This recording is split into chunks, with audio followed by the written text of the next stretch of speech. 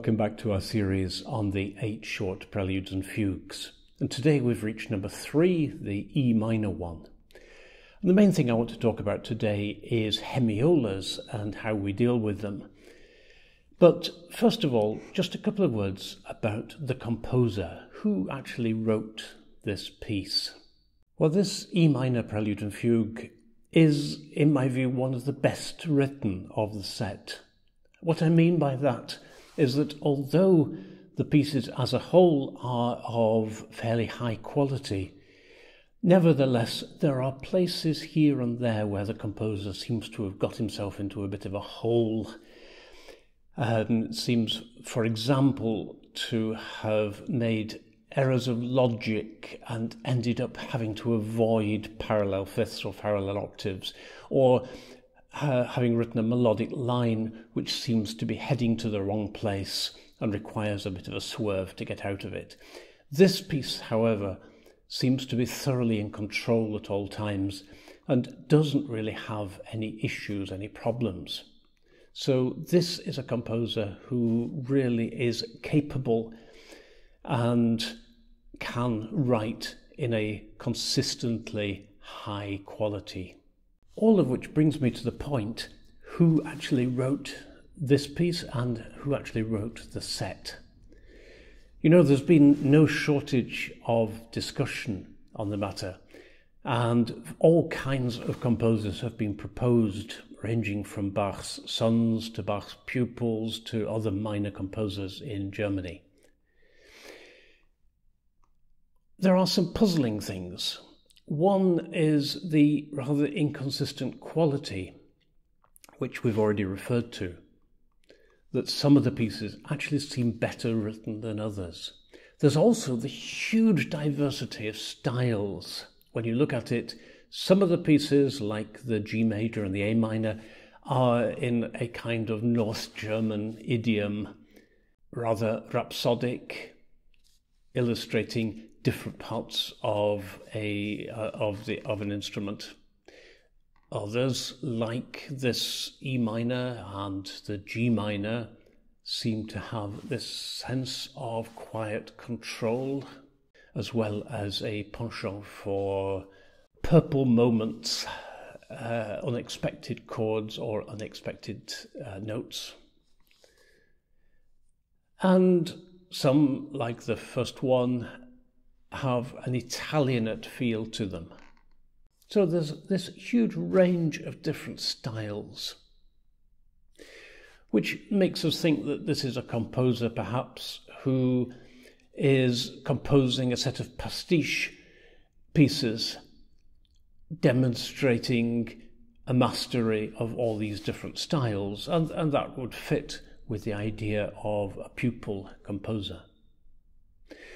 But there is another possible explanation, which, so far as I know, has never been mentioned. So the only things we can be reasonably sure about is that this is a deliberate set of 8 pieces in ascending key order, all of roughly the same length, and that at some time or another this set was for one reason or another attributed to J S Bach. The original manuscript, of course, would have provided us with some answers, but that is long since lost, and all that we have surviving is copies. But I wonder if I could toss out a new idea here. It's pure speculation, and you can do with it as you wish. All the arguments which have been proposed before, so far as I'm aware, suggest that one composer wrote the whole set. Let's just speculate a little and suggest that perhaps there is an alternative to that. So bear with me for a moment if I indulge in a bit of fantasy. Let's imagine that J S Bach brings together his 4 best pupils and sets them a task, an end-of-term exam perhaps, or a competition, and says each of them should write 2 short preludes and fugues to form a set. And they get together and say, well, Bach likes things to be in order.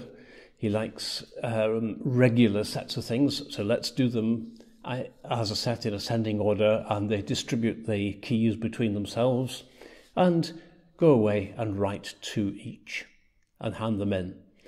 And J S Bach then corrects their efforts. That, although it's pure speculation, that would actually answer some of the issues. It would explain why some of the pieces are quite simply better written than others. That would be the better pupils.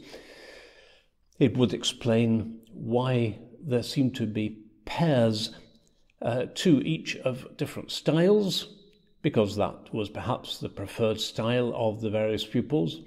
It would explain why, where the composers seem to have got themselves into a bit of a hole, it's been very neatly sidestepped and corrected, because if Bach then went through and corrected their mistakes, then it would have been put right very skillfully.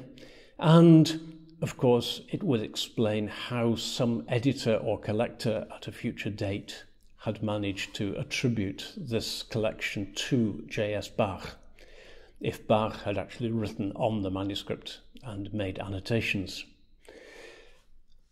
Pure speculation, there's not a shred of evidence for it, but it's an alternative way of looking at the whole question.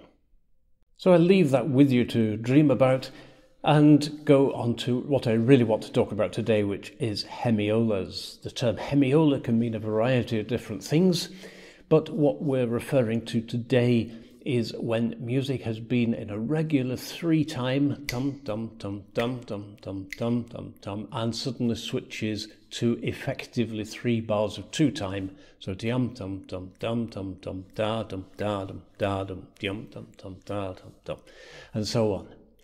Why does a composer do that? It was a very common thing to do in the 18th century.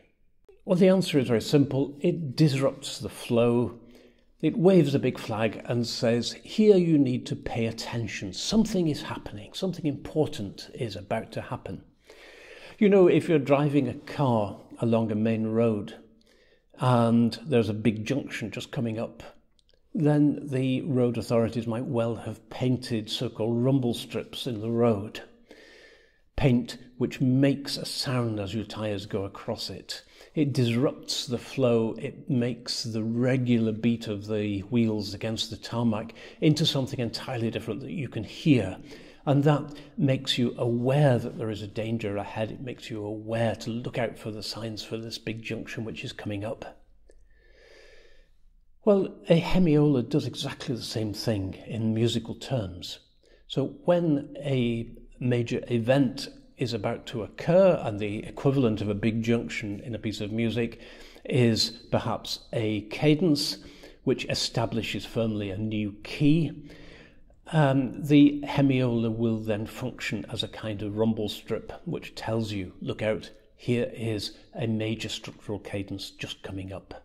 So in this E minor fugue, the first really major structural event is when we arrive at the dominant, B minor, in bar 28.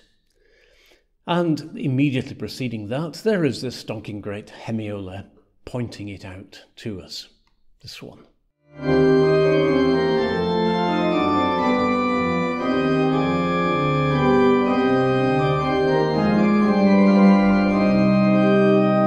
And at bar 45, we return to the tonic, and that's flagged up by this rather unusual beast, a double hemiola, that is to say 2 hemiolas back to back.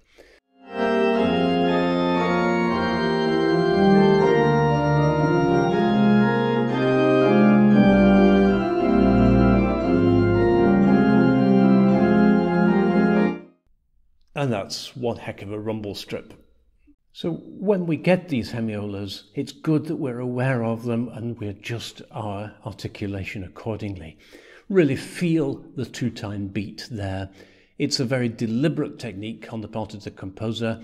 It's important as part of the design of the piece. And we really need to bring that out and make a thing of it.